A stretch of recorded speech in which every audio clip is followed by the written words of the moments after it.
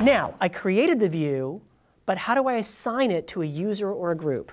That takes us back to our user permissions. So back here at users, I'm going to edit Knights Husseini. This user needs to see that special view that I just created, so I'm going to go back into edit. They need to see another hedge. They need a hedge, yes, exactly, and a little herring and all of that. So scrolling down, which views get used for which? So for example, Orion Summary Home. Again, I went back and said, how do I know which views is being used for what? Well, now when I look at the user, I can see. And it says this view is displayed immediately after the user logs in. Right. So if I wanted that one, I could go to 01. Now this list happens to not be alphabetical. I know, you're welcome to talk to the UX team about how things enumerate and stuff like that. But, and while you're talking to them, ask them about dark theme. Just saying. But I think this is actually the default ones come first and then the customs come after that.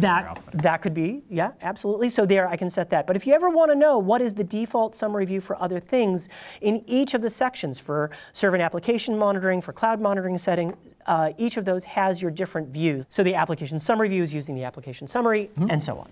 And it's interesting, right? Because at Swugs, we get a lot of feedback from you where you're using these custom views and groups together for things like different types of teams, right? Yes. So that if you are a part of the database team, you get a customized database overview page. If you're a part of the networking team, you're going to have a different logon. If apps or virtualization, that it's a great way to make sure that when you're inviting people onto your server, they feel like it's personalized just for that.